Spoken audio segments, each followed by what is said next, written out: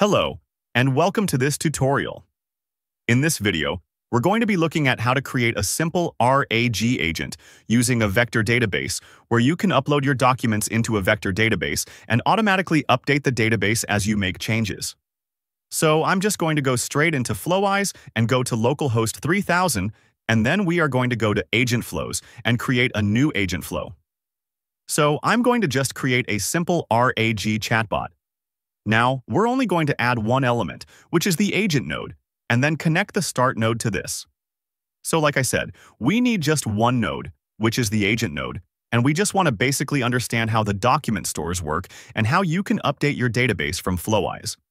So basically, we have two nodes here, the start node and the agent node. This is just a simple chatbot. Let's configure the agent. For the model, we'll select Chat Google Generative AI. Under Parameters, select the credential as Google Generative AI, and then the model name Gemini-2.0-Flash. Once we are done with this, we are going to add a system message. So under Role, select System. For the content, we are going to use this. Let me expand this so you can see. You are a helpful assistant using provided context. Answer the user's question to the best of your ability using the resources provided. If there's nothing in the context relevant to the question, just say, I'm not sure. Don't try to make up an answer. Then save that. Now for the tools, we don't really need any tools for this setup, but we're going to add a document store here. So we're going to add the document store with a name and description. Now, I'll open another Flowise tab and go to Document Stores. I'm going to add a new document store. Let's say I want to add a new document store with the name Artificial Intelligence. You can add a description if you want. It's optional, and then click Add. Once it's added, we open the document store we just created and we add a document loader. For the document loader, we have different types and we could use SerpAPI for web search. This is used for scraping information from websites. Next, we select our credential. Then the query we'll use is Artificial Intelligence in 2025. For metadata, let's just add an item, maybe project, and then name it AI Trends in 2025. So with this configuration, you need a SerpAPI key. To do this, just go to the SerpAPI website. Once you log into the dashboard, under your account select API key, and then you can copy the key head back to Flowise and use it to create the credential. Next thing we'll do is click Preview Chunks. This lets you see how your data will be split into smaller pieces. You see we have 8 chunks. Now we can go ahead and click Process. Afterwards, we refresh, and you can see we have the chunks here. So under Options here, we go to Upsert Chunks. I'm going to select our embeddings. We want to use Cohere embeddings. I'm going to connect the credential, select the model name, and we are going to select Multilingual 3.0. Note the dimensions, which is 1024. Because when you are selecting your vector store, you have to match the dimensions with the dimensions of the embeddings. So I'll select Pinecone as the vector store. You can create a Pinecone database easily by going to Pinecone website. When creating an index, we have several options to choose from. I'm going to create a new index called Flowise using LlamaText Embed v2. You see the dimension is 1024, which is the same as the Cohere embedding in Flowise. Then we click Create Index. After this is completed, you see the categories, Browser, Metrics, and Namespace. Under Namespace, we have Default. Under Flowise here, you go to Connect Credential. I already have the credential here, but basically the credential just needs your API key. Under the Pinecone dashboard, you go to API Keys, create a new API key, copy it, and then paste your API key and save. Now for the index, we created Flowise. So if you go back here to the database, you can see that we created a new index called Flowise. We can name the namespace also Flowise if you want, or leave it as default.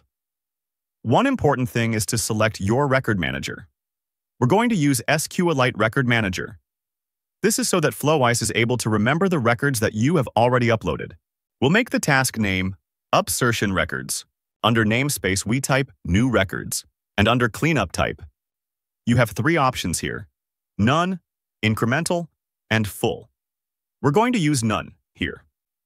The incremental mode is to delete old versions of content if the source document has changed, and full is the same as incremental. But if the source document has been deleted, it will be removed from the vector store as well. So we are going to use none here. There is no cleanup of the old content when you are uploading new content. So basically now I'm going to upsert the chunks and we can see that documents have been upserted. Now we can test retrieval. Let's test with the query artificial intelligence or something specific and fetch. You can see the retrieved documents here. Great. So we're going to save this configuration. Now, if you try to upsert again, you can see it says 0 documents have been added and we have skipped 8 different records here. We could also use another document loader to add different documents. I'm going to use Google Drive. So for Google Drive, we need to create a new credential. To create a new credential, you can see the instructions here.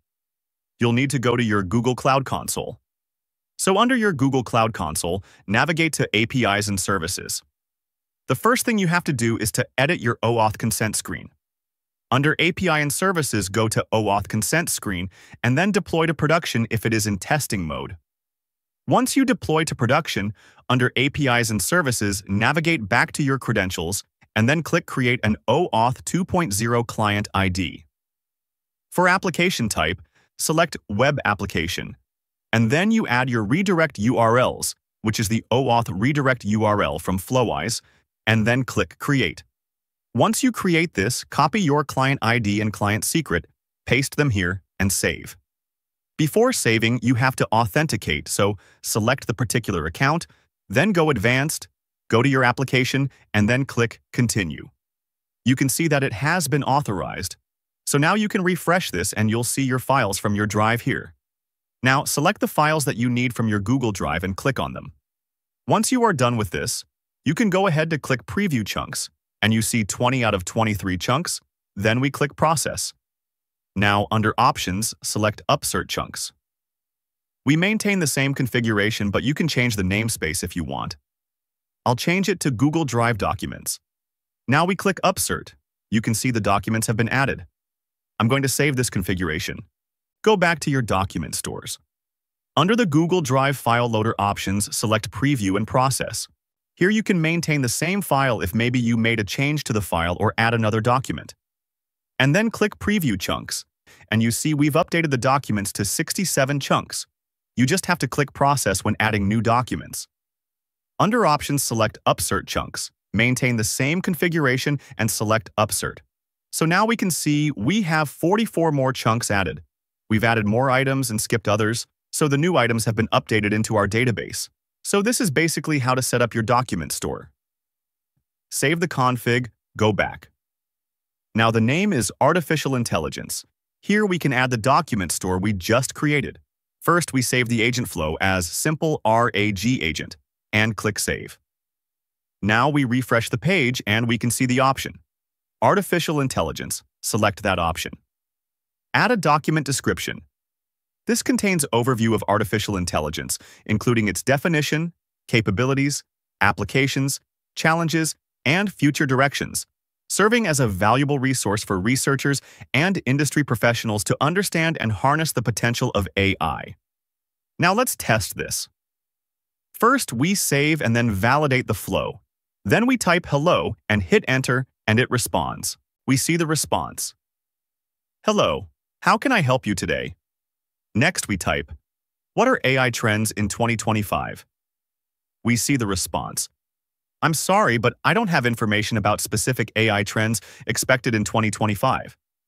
The document provides a general overview of AI, its capabilities, applications, challenges, and future directions, but it does not go into detail about specific trends for that year.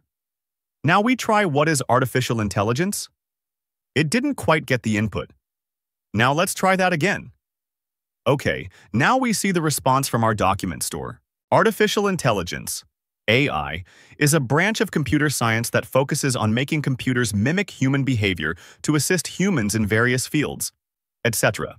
We have created a simple RAG chatbot that can intelligently answer questions using your own documents.